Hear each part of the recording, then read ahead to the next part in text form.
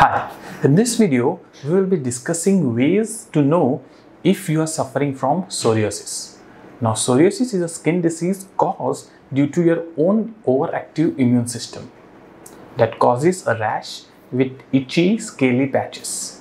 It's a common long-term disease with no cure in conventional medicine, and it can be very painful, interfere with your sleep and make it hard to even concentrate. Some of the symptoms of psoriasis which you will face are raised red patches of skin covered in silvery scales, dry cracked skin that may bleed, and thickened crusty areas of skin, swollen joints and even pitted nails.